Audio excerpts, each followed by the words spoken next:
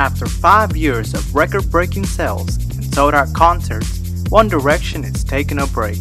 But don't worry, their creator, Simon Cowell, has new young talent to take their place. Introducing Luis, the anchor, teleprompter. Dustin, the weatherman. Polar vortex. Daniel, the sportscaster. Touchdown. Julian, the producer. Premiere Pro. The newsboys. Get it? It's like jukebox, but they do the news. Good evening, Luis Romero. Good evening, you. Juniors' dues should be turned into Mrs. T, and seniors' dues should be turned into Mrs. Jennings.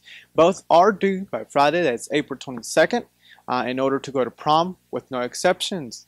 And once you have paid your dues, you may pick up prom forms from Mrs. T or Mrs. Jennings. Remember that prom forms are due by Friday, that's April 29th, also with no exceptions.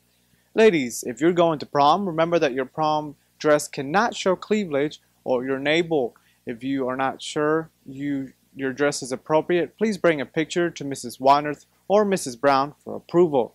If you need assistance with getting a dress for prom, please see Mrs. Brown. The Mr. Bulldog pageant is scheduled to take place this Sunday, that's April 10th at 5.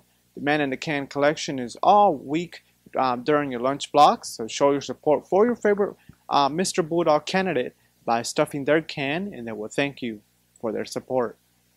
Seniors, don't forget that the Charity League scholarship deadline has been extended to April 8th, that is this Friday. Anyone interested in becoming a member of CHIL, applications are available in the main office, or you can speak with a CHIL board member. Remember that the deadline for applications to be turned in is April 12th.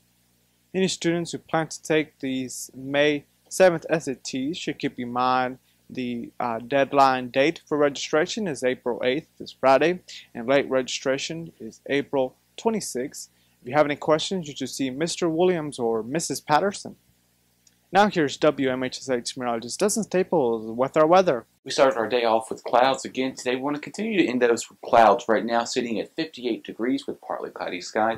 The breezes will be diminishing throughout the remainder of the evening, but wind will continue to pick up tomorrow. As we head in towards our Friday, we'll be seeing mostly to partly sunny skies. Highs will be in the low to middle 60s right there at that too. So the breezes will diminish again and they'll pick back up right as well as a clipper system is affecting the area. Now we're going to go check out our sports. Good evening, I'm Daniel Peay with your sports. For Friday, April 8th, there will be a boys varsity tennis matches against Franklin County at the Franklin County High School at 4:30, with boys JV and varsity baseball games taking place against Halifax County. The varsity game will be at Halifax County High School at 5, and the boys JV game will be here at the high school at 5 p.m. as well. There will also be a girls varsity softball game against Halifax County at Halifax County High School at 5 as well. There will also be boys and girls JV and varsity soccer games against Halifax County. The boys games will take place at Halifax County High School at 5:30 and 7:15, and the girls games will be here at the high school at 5:30 and 7:15 as well. And there will also be boys and girls outdoor varsity track meets against William Fleming at the William Fleming High School at 8:30. Thank you for watching MHS This Evening. Join us tomorrow.